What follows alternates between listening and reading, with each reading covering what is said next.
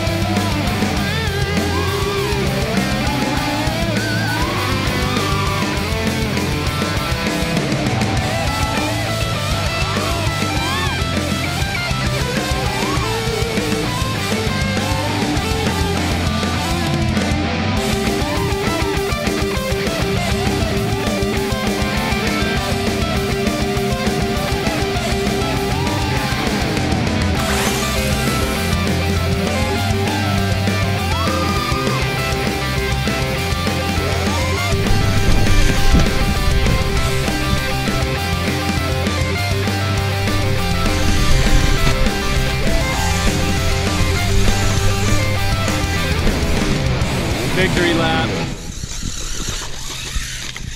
All right, guys, welcome back from that drive test. Hopefully you enjoyed that little bit of drive footage, and let's go ahead and talk about this. This is an LRP 1/10 scale four-wheel drive buggy, and I got this a couple weeks ago. I've been driving it quite some time, quite a few batteries, and I've actually had a really good time with this one. And I also found out that you can get parts for this one online if you're looking for parts or you need parts. And I actually did break one part on this car. I'm going to tell you about that coming up in the review. But first, let's go ahead and get started with talking about some of the features of this one, some of the specs, some of the good stuff. We'll talk about the pros and the cons on this car, how durable it was in my testing. It still runs even after all the bashing that I did with it, which is kind of crazy. You saw some of the footage where we just jumped it off this house foundation up on stilts. Probably took like a 15-foot drop right straight onto the bottom, and everything here still looks like it's in pretty good condition.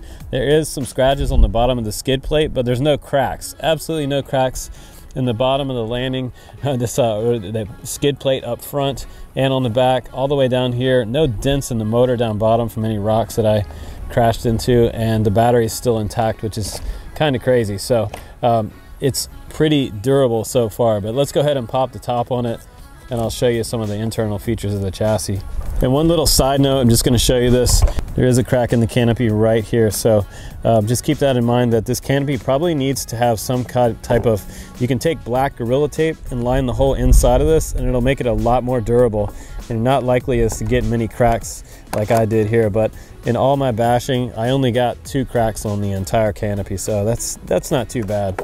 Now, it is sporting a brushless motor, and that's a 3650 brushless motor, 3300 kV, and it's pretty nice and powerful enough to probably get you up to about 36 miles an hour with this particular RC buggy. But I feel like it could be a little bit faster. It's not quite as fast as what I'm used to with larger scale buggies and truggies, but for this scale and under $200, the speed was pretty good, and going uphill didn't seem to be a problem for it. So, and also they say we have a 45 amp splash proof ESC, and I would say it's probably splash proof, mainly because you do have some exposed wires on the bottom down here. I just popped it off the frame so you guys could see this right here. You could possibly have some things short out if you were to get it in any kind of mud, possibly into a mud puddle, but I don't know if I would totally trust this ESC. I wouldn't say it's totally sealed up, but it might survive some wet, damp conditions. I don't know about straight into the water. I'm not sure if I would totally trust that, but it does have a cooling fan on top and really nice heat sink coils coming off the top of it. So pretty nice looking ESC on the bottom of this chassis. The tires feel pretty good and the rims survived. Nothing popped off. I didn't have any bolts pop off the tire during my review, and the tires are still have a lot of this little knobby tread right on top of them, so that's pretty cool too, that the tread survived a lot of what I was doing to it on the road test and on the off-road tests. So some of these RC cars that I've gotten before have had tire blowouts, particularly when I go up to 3 and 4S on things. 5 and 6S, sometimes you have a blowout, but you're not going to really run this one on any other battery than maybe the stock battery that comes with it. And speaking of the stock battery, it comes with a charger in the box, which is cool because you have a 2S 2400 here. It's 25C, and it takes probably about 2 hours to charge. Now when you plug this in and put this rail back over top of the battery, you're going to want to take this little tiny plug right here out of right here, because it's going to smash it and you can damage this battery, this balance cable, if you do that. So one thing to watch out for while you're turning this car on. And also for you guys that are paying attention, I noticed that it was branded ZD Racing, but I'm pretty sure that this entire car is made by LRP, because everything on here, including the front bumper, they have a bunch of logos on here that say LRP right on there. So blue is better is their slogan for that RC car series. You can even see it on the side right here as well. Blue is better, LRP. Now it does have a 3.5 kilogram servo in the front, and I'm pretty sure that it's a digital metal servo, because I was kind of concerned with this, that maybe this would break. Maybe it had some plastic gears inside the front. When I was taking some of those big jumps and really hitting the front end, I was worried that I was going to break something in here, and nothing in here on the drive mechanism for steering mechanism in the front broke. So all of this is still working really, really nice. Now during my speed test, on the very last speed test across this parking lot, I was trying to hold the camera and film this at the same time for you guys, and it actually drove straight into a curb. And one thing you might want to look at is this bone that goes right across here that connects both of these tires. So you have a connection here on this side and you have a connection here. That middle piece broke for me and I was able to fix it, but you could probably order another part for that for probably a couple dollars if one broke on you, but you'd have to be going full speed and into a curb for that to break. So maybe one con of this design, but any RC car that takes a full frontal crash into a concrete curb, it's pretty much like hitting a brick wall. So again, I can't take too much points off for that, but I did break one part on this entire car, and it wasn't from jumping it from the house, which is kind of crazy.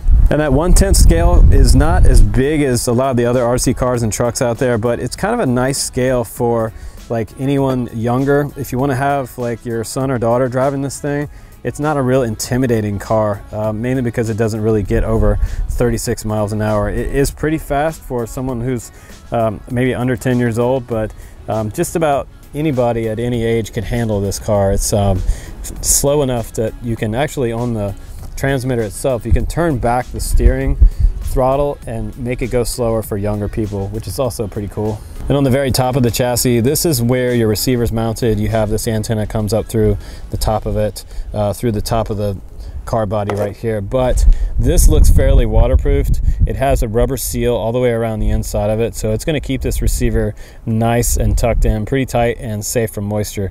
I think I was probably getting close to maybe 300 feet away with this receiver before I was losing my radio control on the car. So pretty decent range on this car too. And for those of you that might have been wondering, the drive shaft on here is a plastic to metal connection. You can see right here is aluminum drive shaft that goes all the way through to the rear tires back there from the front. So it's a pretty lightweight drive shaft and it looks fairly durable.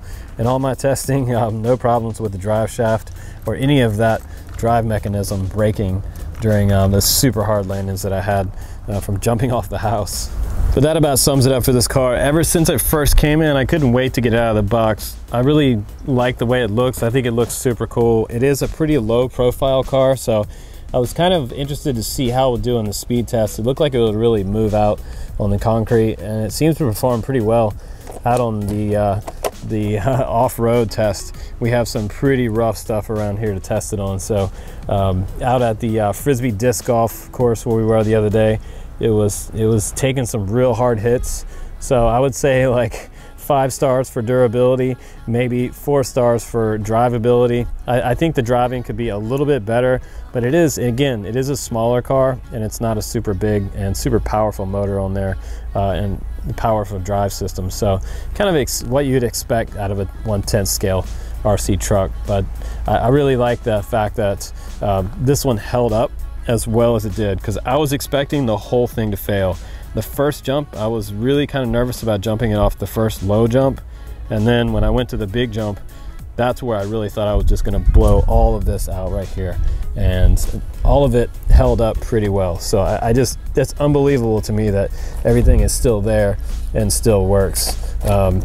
Kind of crazy for under $200, but you get a 2.4 transmitter along with it. Takes 4 AA batteries, and it has all the steering controls that you'd need for your throttle trim and your steering trim there, and also a bind button on there, which is pretty sweet as well. Forward and reverse for your steering and your throttle. Don't reverse your throttle, never a good idea. But anyway, guys, thanks again for watching this review. This has been the LRP Blue is Better 1/10 scale 4-wheel drive buggy. Pretty sweet ride.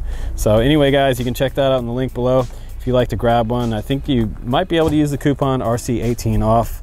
And thanks again for watching the Drone Camps channel, you guys. I'm Justin Davis. Have a great week. I'll see you on the next one. Take care.